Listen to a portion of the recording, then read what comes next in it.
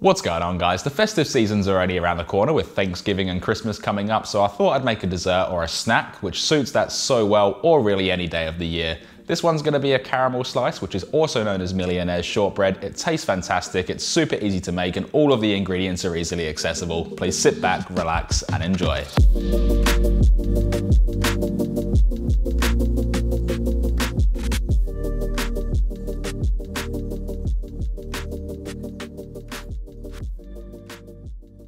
Alright guys, let's start this off by creating our delicate base. So add 140 grams or 4.9 ounces of plain all-purpose flour to a mixing bowl, along with 45 grams or 1.6 ounces of desiccated coconut, 65 grams or 2.3 ounces of brown sugar, 125 grams or 4.4 ounces of melted unsalted butter, and a small pinch of sea salt flakes.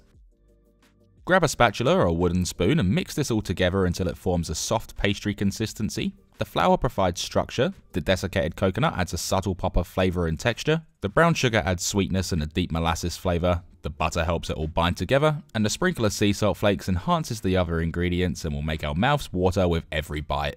Once that's done, transfer the mix to a 28cm by 18cm baking pan that's lined with parchment paper, and use the back of a spoon to spread and level this out, trying your best to get it as smooth and consistent as possible, which will help with even layers that we will make in the next step. This can then be placed into a preheated oven set at 160 degrees Celsius or 320 degrees Fahrenheit and bake for 14 to 15 minutes or until golden on top.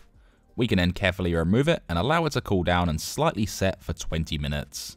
In the meantime, place a small saucepan onto your stovetop and add in 125 grams or 4.4 ounces of cubed unsalted butter, 65 grams or 2.3 ounces of brown sugar, 395 grams or 13.9 ounces of sweetened condensed milk, and finally 1 teaspoon or 5 milliliters of vanilla bean paste or extract. Place this over a medium-low heat, and this part is the most tedious part of this recipe due to the fact that we now have to continuously stir this for 4 minutes. During this time, the butter will melt and blend into the other ingredients, which will allow them to become friends, and the condensed milk will start to reduce and will create the caramel flavour we're looking for. As for a bit of guidance, once you start to see bubbles appearing on the surface, it's getting pretty close to being done, and once it only just starts to simmer around the edges, our job is complete and we can then remove it from the stovetop. This can then be poured over the cooled base, making sure to scrape it all out to avoid any wastage. Then using the spatula, spread it out evenly, covering all corners of the base, and gravity will take its toll on this and make it even due to its mass weight. Once done, take this back over to the oven that's now at 140 degrees Celsius or 280 degrees Fahrenheit and bake for 12 minutes or until golden and bubbly on top, rotating it halfway through. Once bubbling, like you can see here, this can then be removed, let it cool for 15 minutes, then place it in the fridge for half an hour.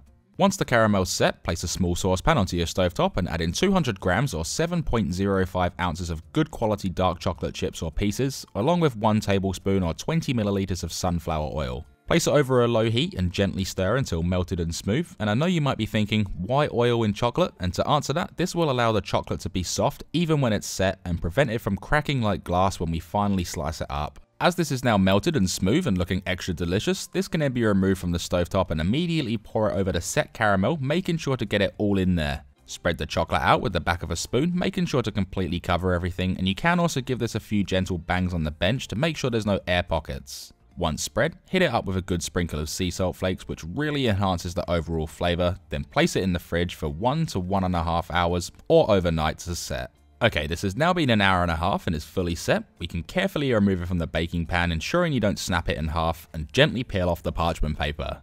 Next, run a knife under hot water, then dry it off, which will make it easier and cleaner to slice, and I'm first slicing it in half to then slice each half into quarters, but please feel free to slice it smaller if you prefer, or leave it whole and just have it as a single piece.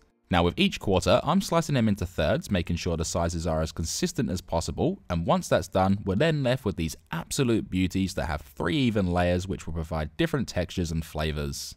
If you were to serve these up, you can do it however you'd like, and I like to create a nice little tower, and of course, garnish with a caramel slice, which then leads us to the last step, which is that we can then dig in. So there we have it. This recipe right here serves 12 to 24 pieces depending on which size you cut it, and like most of my recipes it can easily be double, tripled and so on, or halved if you wanted to make less. To store these, you can place them in the fridge for up to 2 weeks or in an airtight container for up to 2 weeks, but I do recommend putting it in the fridge. It just stays firm and more solid and easier to eat that way. If you enjoyed this video, be sure to smash that like button, comment, share, do all of that stuff. It really does help my channel out, and consider subscribing along with hitting that bell notification next to it so you never miss when I upload. Thanks for watching everyone, stay safe and enjoy.